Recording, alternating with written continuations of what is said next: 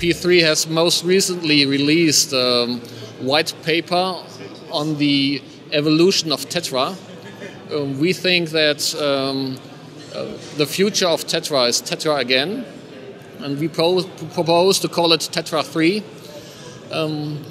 With this white paper, we want to start a discussion within the TETRA industry on the evolution of TETRA.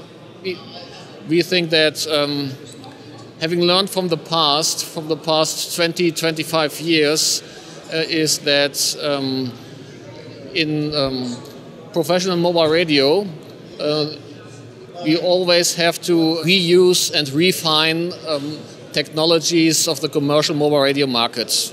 That's a natural law of professional mobile radio.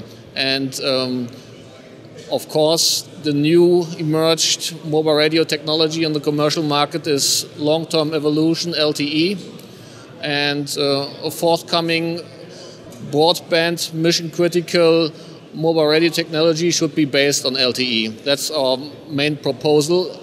This has a huge impact on the PMR industry because we think that all the quality of services and low latencies which are needed for broadband video applications can only be fulfilled if the reference points and the interfaces of the infrastructure of the evolved packet core are reused in TETRA as well. This means that we will have a multi-vendor market for the infrastructures as well. This is completely new to the PMR market. And we think that having looked back to the past years, that one major deficiency of TETRA is that there's no control room interface, no standardized control room interface. And we think that there's a need for a broadband control room application programming interface to enable application providers to develop broadband applications for all possible infrastructures. So we come to the conclusion that we need standardization for the next 10 years, and we need spectrum. We think it will be 2 times 5 megahertz, just like in the US. And we need intra-system handover to TETRA 1 and TETRA 2.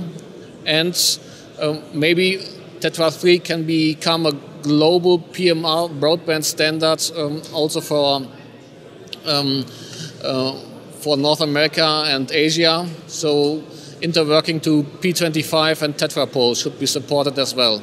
So all further details can be read in the white paper. You can download it from our website. It's called www.p3-group.com.